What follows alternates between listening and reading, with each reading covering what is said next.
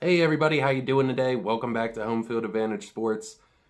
Wow, if you stayed up last night for the Orioles game through the rain delay, it was like, what, an hour and 45 minutes or something, you had a good night. You might have, a little bit of lack of sleep today, but hey, it was worth it to see the Orioles put up a 10-3 win against one of the hotter clubs in baseball.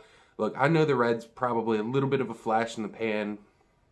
Like, they probably shouldn't have done what they did. Maybe against some easy opponents or whatever. But they got a lot of hype around them right now and a lot of young stars. And they could find themselves in the Orioles position that the Orioles are in now in a year or two. The Reds are one of the up-and-coming teams in baseball. And, it was nice to see the Orioles put up 10 runs. Jordan Westburg made his debut. Took an 0-2 in his first ever at-bat and, drew a walk out of it. That's pretty awesome. It was in a torrential downpour when it happened, but it was pretty cool. That play he made out in the field was amazing. That little shovel play to Mateo when he got fielded the ball over second base, that was an awesome play. Got his first career hit, got some RBIs in there, so I think it was a successful debut for Jordan Westburg. I think he's going to have an awesome career with the Orioles. They got a great core young talent right now. I know we keep saying that over and over again as Oriole fans, but they do, and there's more on the way to Baltimore. Colton Cowles will, he'll be there soon. Maybe Heston Kjerstad gets called up at some point. In a couple years, Jackson Holliday is going to take the major leagues by storm. So there's a lot to be excited for as an Oriole fan. The Reds pitching was wild as shit last night. I know it was raining and everything, but it seemed like the Orioles were able to focus in a little bit more during the rain. Cole Irvin gave up a run. Obviously didn't come out to pitch again after the delay. Bruce Zimmerman looked fine in his 3 innings. Yeah, he gave up a home run, but that's fine. I like Bruce Zimmerman. I like him because he's a hometown guy, Ellicott City. So, Towson, he's just, he was meant to be on the Orioles.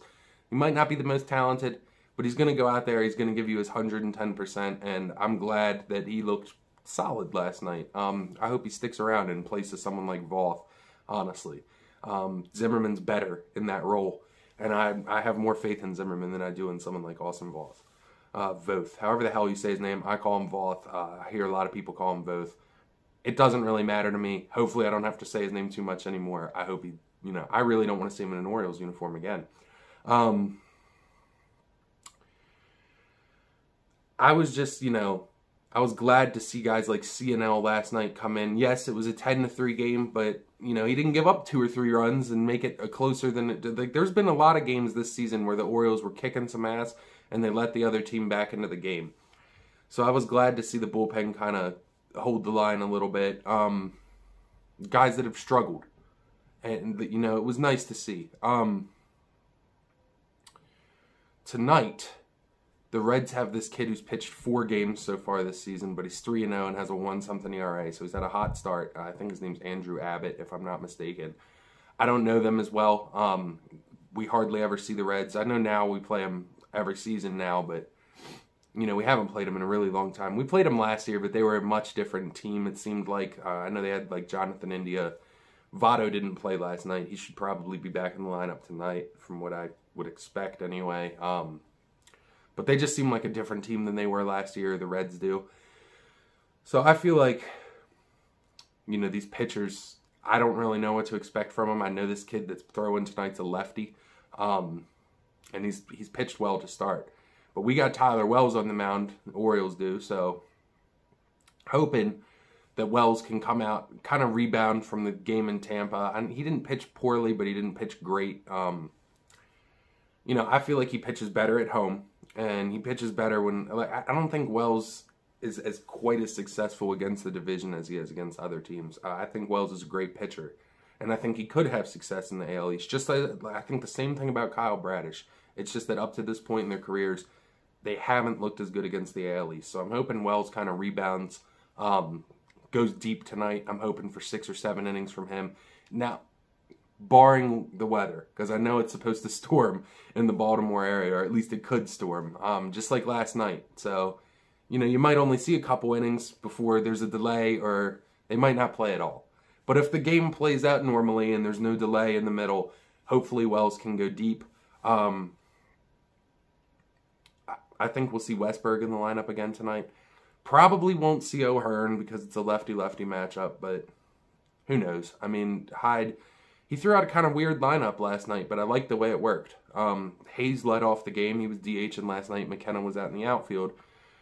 But, you know, I kind of liked it. Cedric batting 6 was kind of weird, but hey, you know, it worked. They scored 10 runs, so who am I to complain?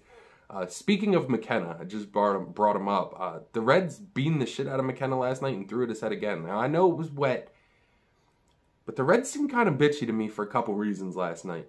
The whole pitch comm thing, that was bullshit, all right? If your pitch comm goes down twice in the same inning, go to finger signs, all right? That was some stall tactic or something, waiting for the rain to come. I know it was. And the whole throwing at people, I didn't like that. I know it's wet and you might not have your best control, but if you don't, you shouldn't be out on the mound. Bruce Zimmerman, I'm pretty sure he beamed that Reds batter on purpose, right on the elbow. That had to be a retaliation.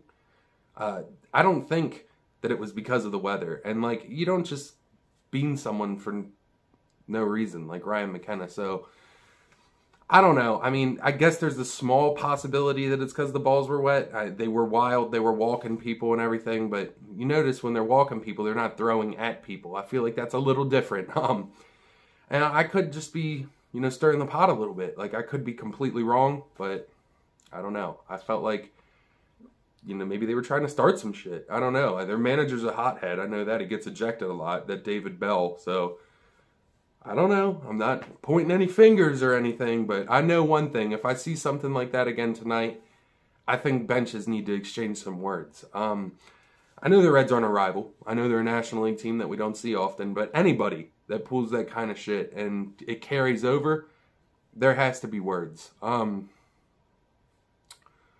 Yeah, I don't care if the Orioles never see him, if they don't have a rivalry or whatever. Doesn't have to be the Orioles-Yankees to be a fight. The Orioles had words with the White Sox last year, if you remember, with, you know, I think they like shoved Jorge Mateo off the bag or something. So all I know is they better not pull that shit again tonight. Yeah, I feel like, you know, the Orioles clearly outmatched the Reds. Ellie De La Cruz was quiet last night. I was surprised. I thought, you know, probably tear up Cole Irvin, but Cole Irvin made him look kind of silly. Bruce Zimmerman made him look kind of silly, but I feel like he'll have to have a good game at some point in this series. But I feel like the Orioles outmatch him. I smell a sweep. I feel like if the Orioles can get this win tonight with Wells on the mound, then they're going to win with Gibson tomorrow, because I think the Reds are pitching Luke Weaver tomorrow, and he has like a 6-something ERA. Look, the Orioles should win that game. And I think they should win tonight with Wells on the mound. This could be a start of a really hot streak by the Orioles. That would, make it a 5-game win streak, because the 2 wins against the Mariners plus yesterday's win. I'm getting ahead of myself here, I know. But a win today and tomorrow, that's a 5-game win streak pulling into the Twins series. And then they get a day off on Thursday, a home day off, which is really nice. I'm looking forward to Friday night's game. Praying that the weather holds off, because, you know, I want to see Shaq after the game. I think that'll be an experience. I mean, it's really weird, but it'll be an experience.